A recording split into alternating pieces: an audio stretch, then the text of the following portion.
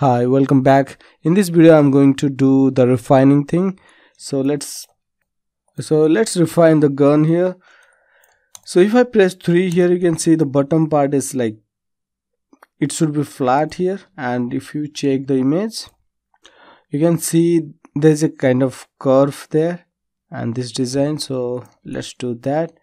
So I'm going to add an edge loop here somewhere to the top of that arc, and select this one, delete this face, and I'm also going to delete the bottom faces for now. Let's delete this. I don't know why it's okay. Let's delete manually. Okay, now I'm going to adjust these vertices, these two corner vertices. Let's change this move tool manipulator to maybe component or object. I think let's choose component. I think I need to do it one by one, so let's something like this. Yeah, so of course I can add 1 or 2 edge loops. Maybe I should add 1 edge loop somewhere here. Maybe let's add 1 edge loop here, and let's adjust this one like this. Make sure this arc is good. Then this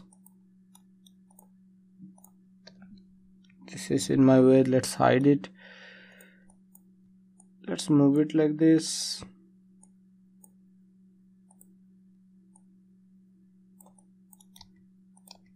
Make sure it looks symmetrical here. And oh, I don't know how it come there. Let's go and adjust it.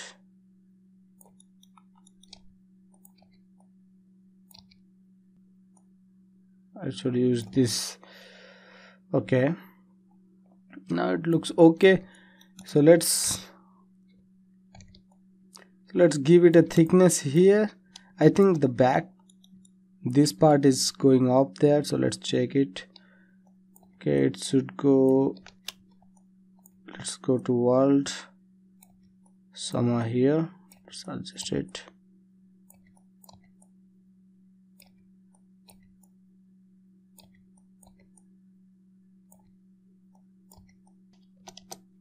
Okay, so now I'm going to extrude this edge loop. Then let's extrude and let's give some thickness inside. Okay, now I'm going to extrude again. This time I'm going inside with this g-axis. Let's go somewhere. Let's use this thickness maybe. Okay, something like this. And then let's extrude again, and this time I'm going to use simply move tool, because if I move in that like thickness or z-axis, it can like penetrate and come outside there. So let's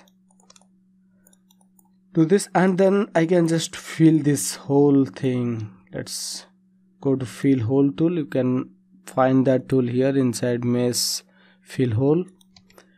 In order to keep that shape, I need to add an edge loop here, at least 1 edge loop. Let's press 3 like this, and maybe 1 edge loop somewhere here to keep this shape. Maybe 1 or 2. I think that's fine, that's good. Maybe 1 here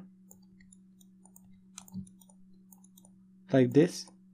Okay, let's unhide that. So press Ctrl Shift H, or you can unhide from display, show, and show last hidden.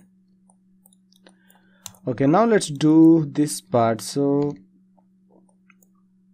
you can see this is going like straight there, so it's not like this. So you don't have this, you don't have to keep this thing. So let's delete it, and we just need to extrude this whole thing here. Let's extrude and go with this axis inside there like this. And I'm going to add some loops here to hold the shape here. let one edge loop here, one here.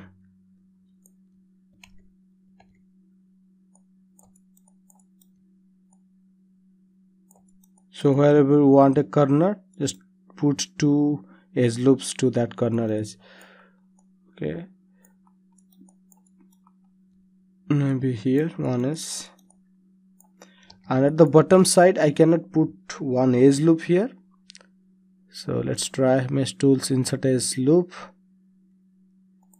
I cannot put an edge loop here. You can see it's an insided face. It's an insided face, so I cannot put an edge loop. So I can do one thing, just select all these faces here, extrude and offset a little bit. So in this kind of situation where it's insided faces but you want a edge loop, you can extrude and offset. Now you can see I have an edge loop going on there. Okay, now I just need to put some edge loops, some more edge loops to hold these corners. Here you can see this thing. So I'm going to add some edge loops here. So let's try adding some loops here, and this loop is going with the direction, let's see, and let's put one edge loop here. As you can see, this loop is not properly offset to that edge. Here you can see the distance. Here the distance is like almost double of this distance. So if you want to have a good smooth edge, we can do one thing. Let's go to insert edge loop tool option and choose equal distance. Instead of relative distance, choose equal distance. And when you are using this option, make sure you are dragging very close to this edge. So now you can see it's better than the before. It's almost equal. Okay, so let's go to select tool, and you may need to adjust a little bit here and there, like this area. I just need to adjust a little bit. So let's do the same thing here. Okay, let's quickly check it by pressing 3. Wow, great. So now you can see this is the shape is quite perfectly defined there. So now you can see there's a problem. I have two edge loops here. The edge loop we just added here, it like went there with the flow, but I don't want a sharp edge here. I think we don't have that edge there. So we can do one thing, we can just spread them here. Let's spread them a little bit better and adjust the shape there like this, so that we don't get a very sharp edge here, but we want here. Even we can just adjust the shape here maybe.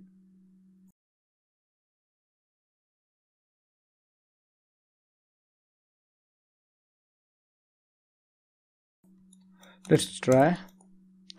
Now you can see it's gone. Now yeah, then let's do the thing here. You can see there's a deep design there.